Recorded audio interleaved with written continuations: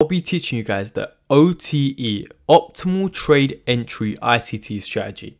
Now, not only that, in this video, I'll also be including how you can really involve the higher time frame bias and putting it all together and giving you guys a whole strategy video and live examples towards the end of the video. So, if you're one that's struggling to find consistency, struggling to find a strategy that works perfectly for you, struggling to get precise entries, then this video is for you. I personally had to sit through 2.5 long hour ICT videos to actually gather these concepts, in which I'll be breaking down in literally 15 minutes for you guys right now. And if you cannot sit through this 15-minute video, then there is no hope for you in trading whatsoever. Now, jumping straight into the video, firstly, we need to understand the higher time frame, right? I'm going to be creating a mechanical checklist for you guys, so you guys really can understand how to formulate the whole strategy.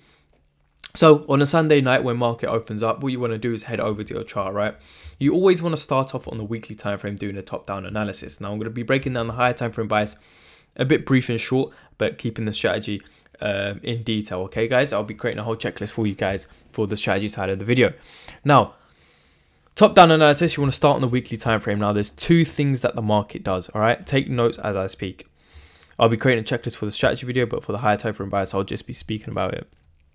So there's two objectives of the market. That is to grab liquidity or rebalance inefficiencies. Okay, now what are inefficiencies? Inefficiencies are like fair value gaps, imbalances. What's liquidity? Significant highs and lows, session highs and lows, weekly highs and lows. Okay. Sorry. So firstly, you need to identify on the weekly time frame, is there an inefficiency that the weekly is going to grab, or is it seeking liquidity? Now, if you see on the upside, is there any sort of fair value gap? No. Is there any nearby liquidity? No. On the downside, what is there? We have this fair value gap, sell side fair value gap. We also have this sell side liquidity. We've got equal lows here. That's telltale signs that that is a liquidity area to be grabbed. Okay. So on the weekly time frame, we have now astonished that we are bearish. Okay, because there is inefficiencies to get on the to the downside, and not only that, there is also liquidity to be taken. Now, then you want to drop down into your daily. Now, we understand already that the weekly is printing towards the downside. However, before printing to the downside, is there any sort of inefficiencies or liquidity nearby that price may want to grab? Again, what do we have here? We have this imbalance, as you can see here. This fair value gap here. Now, not only that fair value gap, what do we have nearby? We also have this significant high. And what is that significant high? That is Wednesday's New York high. So it's a session high and a significant high on the higher time frame. So that is just a telltale sign of liquidity to be grabbed. So not only will liquidity be grabbed, the inefficiency will be filled, and then we can go seek lower prices. As we know, higher time frame is telling us that we want to go lower anyway. Okay, now we've understood that, so we know that the daily and the 4 hour wants to go take buy side liquidity. Now, as soon as market opens up, we already know that we are looking for buys only. Okay, so now you have astonished your higher time frame bias. We know what we are looking for to start off the week. Buys. Okay, done. See, that's exactly what you need to do to top down analysis. You want to use the weekly, the daily, the 4 hour. You don't want to go below the 4 hour, as anything below that will not be classed as higher time frame bias. Now, that is exactly how you get higher time frame bias, just to see, is there any liquidity that the market needs to take, or is there an inefficiency that it needs to grab? And then always base it off the higher time frame. So now that's done, we need to understand the strategy. This is going to be the OTE ICT strategy that gives the most precise entry possible. Okay, guys. So now that we've understood, right, that price wants to go to the upside on the daily time frame, although we are bearish on the weekly, we first need to fill the imbalances, right?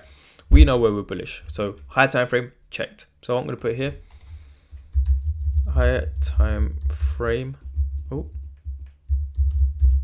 is checked. So that's done. We can put that over here. Now, the actual strategy side of the video. Now we need to understand what pairs can we trade this on. So again, XAUUSD, which is my personal favorite. We also have Euro USD. We saw GBP USD. Now these are the pairs that I've tested it with. This doesn't mean that you can't use any other pairs. I just haven't personally tested myself. Now, what time frames are we going to be looking for the entry? We're going to be using the 15-minute and 5-minute, which I'll be showing you how to use shortly. Now, this strategy consists of, so we need a liquidity grab. I'll explain that shortly as well. Liquidity grab. We then need a market structure shift. We then need the OTE, which I'll be explaining. This is the whole video is based on the OTE. and then an order block or a fair value gap. Okay, done. Now, what timings are you going to be looking for executions? It's going to be London Open Kill Zone, which is going to be from 2 a.m. till 5 a.m. and New York Open Kill Zone, which is 7 a.m. till 10 a.m. Now, the timings that I'm referring to is New York timing. This is the timing that ICT actually talks about. So he just reverts in New York timing. So just convert it to your local timing wherever you are in the world. So once we've actually understood this, right, what we want to do, we want to understand that we either trade in London or the New York. You can trade both. I always say if you win in the London session, don't look to trade the New York, simply because there's just no need if you've won for the day, okay? So first things first, you want to mark out your session timings. So London Open Kill Zone, for example, say this is 2 a.m., say this is 5 a.m., yeah? Just for example's sake, London Open Kill Zone. Now, price before your session, let it do whatever it wants, right? You have no bearing on price, just let it do whatever it wants. Whether it's gone up, down, sideways, whatever, okay? So now when it actually comes to your session starting, this is where you are now actively marking out things that to look for. So first, you need to mark out your liquidity. So potentially we have, sorry, buy side. I'm so sorry for that, guys. All right, cool. So liquidity, you want to mark out your buy side and your sell side liquidity. Now, buy side can be significant highs and lows or session highs and lows. It's totally down to you.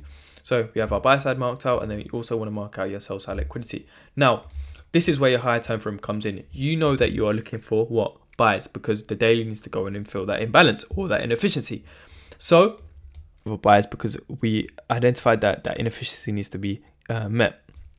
So what you want to see is your sell side liquidity to be taken if you're looking for buyers. Why? Under sell side liquidity, there is buy stops. Okay, there is buy stops. So you want sell side liquidity to be targeted. If you're looking for sells, buy side liquidity must be taken, as there is sell stops above that. So this is where you wait. You patiently wait and you let price do whatever it wants until it takes your intended liquidity.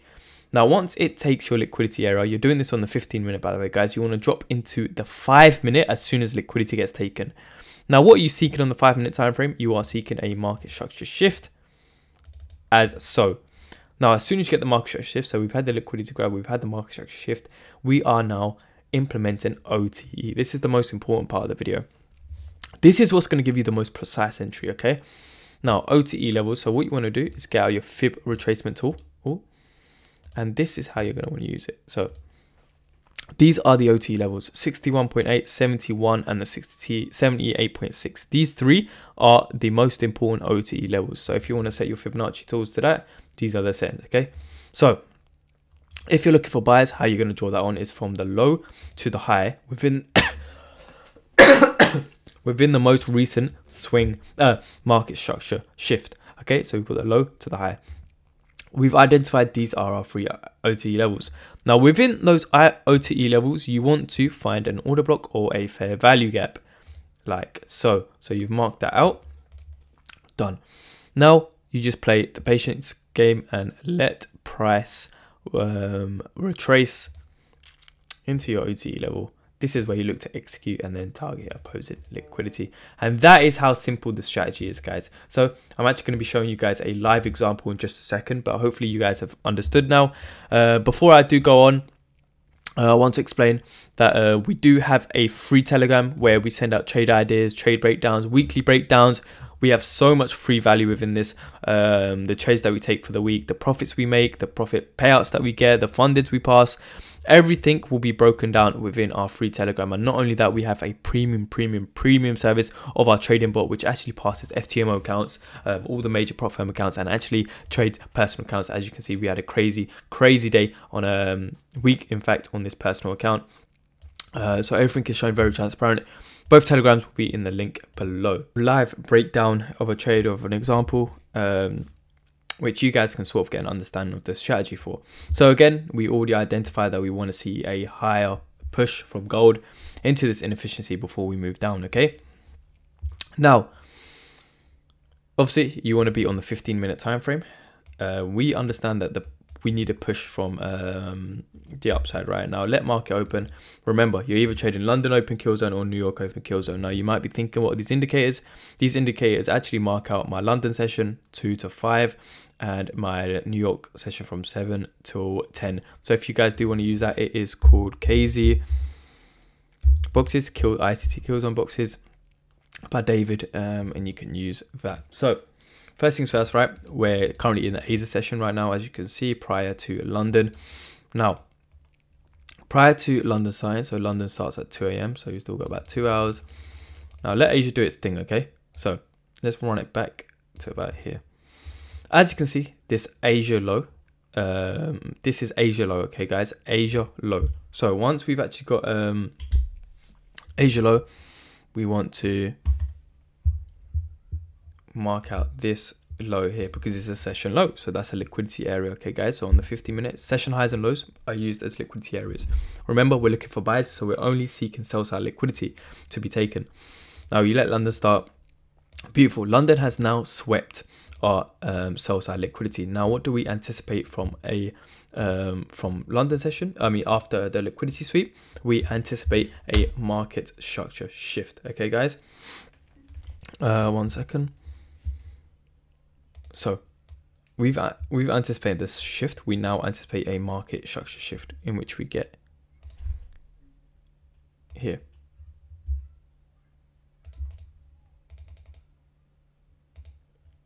Oh, sorry. We want to take that back because that's where we got the market shift. Okay, I just want to take it step by step for you guys. So this high is a significant high that we get the market shift to. Now, remember, you want to set out your OTE levels. Straight after market shift in the 5-minute time frame, you want to get out your OTE tool. Okay, guys. Now, you want to draw it from the low to the high in the most current market structure shift. Okay, guys. So again, okay, so this is the high. We've anchored it to this high.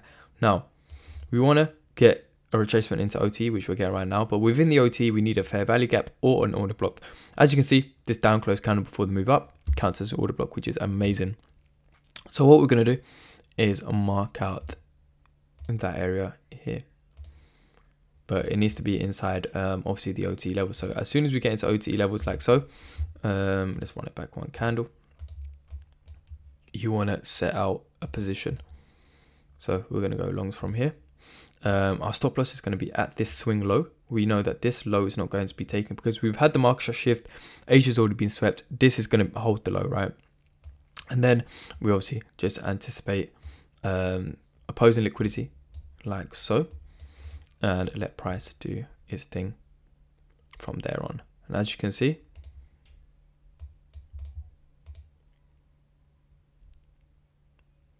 price eventually hits take profit. Yes, we came close to stop loss. Again, this is very important. Why your stop losses placement is important. If it was under this sort of order block, imagine there, we would have got stopped out. So you need to understand market structure. Obviously, we knew that this low was going to get held, because if this low got taken, our whole trade would have been invalid. We would have had a whole new market shift to the downside. We know we would have been wrong. So that's why we put our stop loss here. Came close, obviously we didn't touch, and then TP gets hit for a 1-to-3 withdrawal ratio. That is how simple and easy this strategy is. So hopefully this video did help you guys. The OTE makes the trading so much more specific, so much more easier. Hope you guys enjoyed this video. Again, do join our Telegrams below. This is going to be our trading bot, which passes FTMO accounts. We actually had a client pass a max allocation FTMO yesterday, which is absolutely crazy using the bot. And no, you're not relying on us for results. We actually send you the bot to get all the results yourself. And then obviously we have our trading group chat channel where we trade weekly breakdowns, trade ideas, etc. The trades that we take for the week. So hopefully you enjoyed that video, guys, and we will see you in the next one.